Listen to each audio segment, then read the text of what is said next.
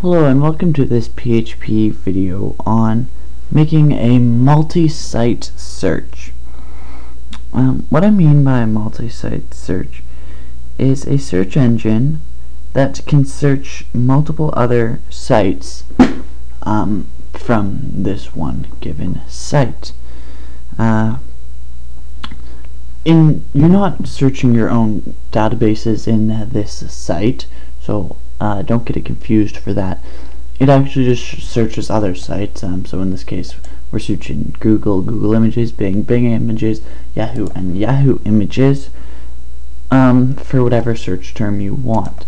We also have it set so that you can search in a new window, you can search in the current tab, or you can search on this site, and that would be embedded through the use of an iframe, which generally speaking is bad HTML practice, but for uses that we are using, it's about the only way to achieve the desirable effect.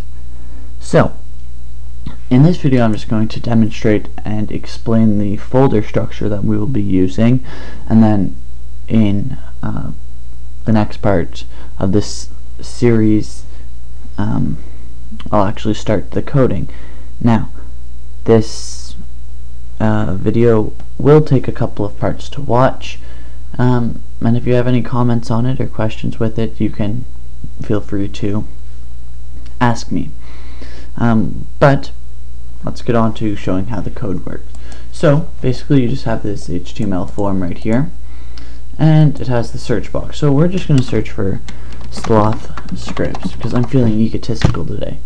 So we want to search on Google in a new window. So let's click search.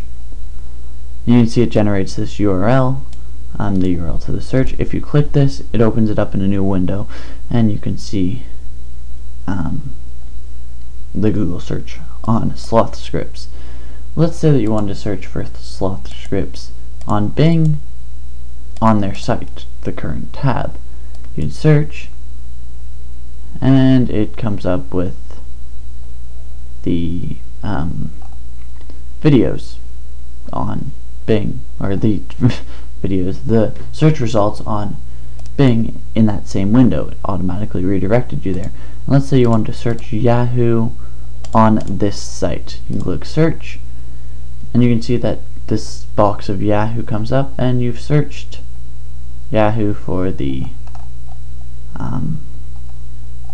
video results, or again the search results. So yes, that's basically how it works. It's supported multiple different sites, and you can easily add in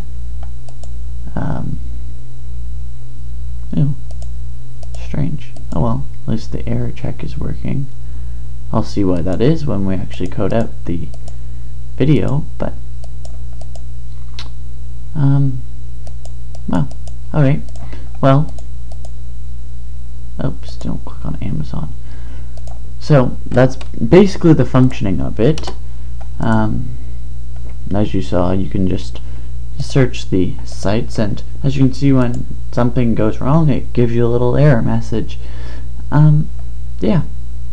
So the folder structure is multi-site search here is the basic folder structure that I will be using for all of my tutorials. Here's your main directory, and in this you have our index file. That's the only actual file that we're working with that users will visit. In the same main directory we have a core folder. In that we have an init file. Don't worry about this URLs, it's a text document that just allows me to copy and paste the URL that you need to generate the actual search URL. I'll explain more on that after. But so we have this init file, which works as the library file and performs functions, and it will be included in this index file. Oops, don't need to open that. But and then beside this init in this same directory, there's an inc folder, and in here you have a file that just contains the functions. So that's all for this part. In the next part of the tutorial series, I will start coding the page. So join me then.